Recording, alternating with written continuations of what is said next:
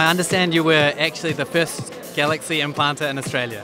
Well, Ben, it was you versus me, and I just booked the patient maybe 24 hours before you. But yeah, look, it's been a great lens. The first patient I was a little bit nervous about treating. I had a chat to her, talked about the idea of the spiral optic, all of its benefits, and I was very thankful that things went really, really well. That first implanter still hurts, but it's okay. I'll cry myself to sleep. It'll be okay. It'll be okay.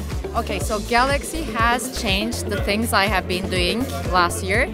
So I was implanting diffractive IOLs for 10 to 15% of my patients. Now I am doing that more, but I'm not using diffractive lenses anymore, so I completely switched to full range of field lens, but Galaxy, because I hate diffraction concept. I hate losing contrast sensitivity and losing light, sacrificing light to gain some near vision. I'm really excited with this technology. I think it's making a difference for us. We've been using different IOLs in the last couple of years, and results are really encouraging in terms of photic phenomena, but most of all of patient satisfaction. Any tips for people that are wanting to get started with it? Because it is a new lens. You know, there'll be some teething problems for some people, but any just general tips? In terms of the targeting, I think really close to zero is good. With the RayOne EMV, we used to go quite plus, like 0.25 plus. Now they've adjusted the A constant. I think aiming close to zero is what I would do. And not promising no halos, because I think although they get less, they don't get rings, there is still a halo for many patients. Yeah. I found Galaxy very good from a dysphotopsia point of view. Would you put it in someone that does drive a lot at night? Well, I will, and I did. So at first, I was a little concerned if I say a zero nighttime dysphotopsia, that will be a great expectation. So I was very cautious about that and saying my patients that there can be some.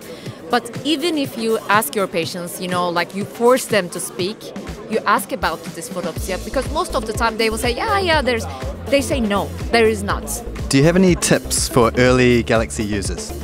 Well, we are targeting the first positive, just to finish slightly positive or emmetrope. So sort of like a trifocal? Yeah. So somehow we wanna cover that because the lens has such a nice range, and we want to facilitate the far distance vision from day one.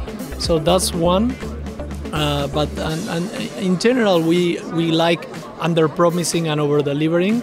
That's like the standard approach when we talk and advise, go through the technology.